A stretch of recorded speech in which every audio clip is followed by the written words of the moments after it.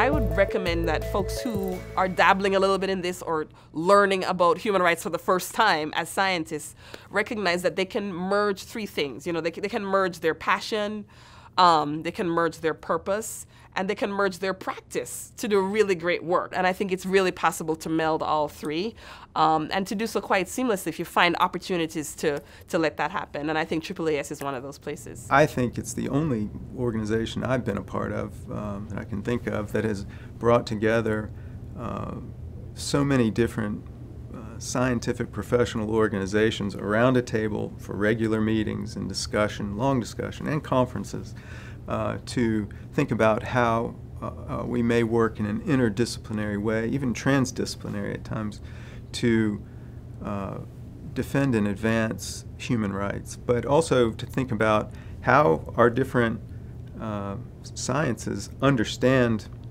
human rights as well as the human in human rights. The coalition's richness is in bringing people from different associations and groups together and sharing what we're doing. And there are really small kernels of ideas that come forward you can take back.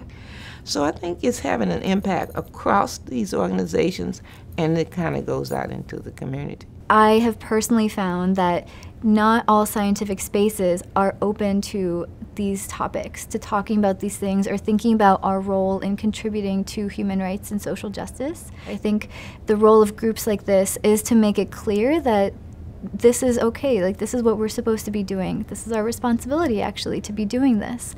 And there's space, even if you're trained in a scientific discipline, to think about your role in humanity as well. I think just over the years, watching it from its very infancy to today, is just seeing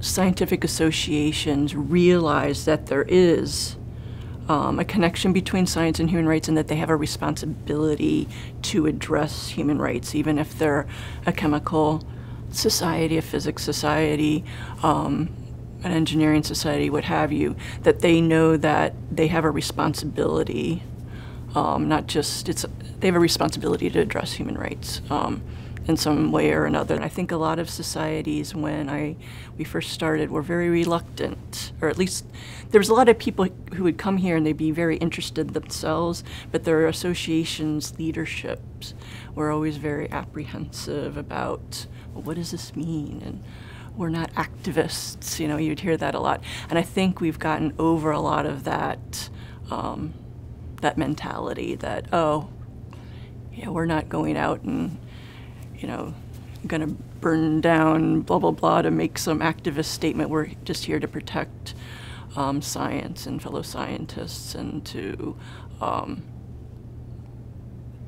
take some actions that align with our principles and our organization's values. I'm really proud of what the Coalition and AAAS have done and all the member organizations. It's come a long way, and I'm really impressed with the work it's done. It's educated a lot of people, a lot of associations, memberships, and leaderships about the connection between science and human rights and reminding people that those two are not separate things. I just really enjoy being a part of this community, and I'm excited to see what we will do with the next 10 years.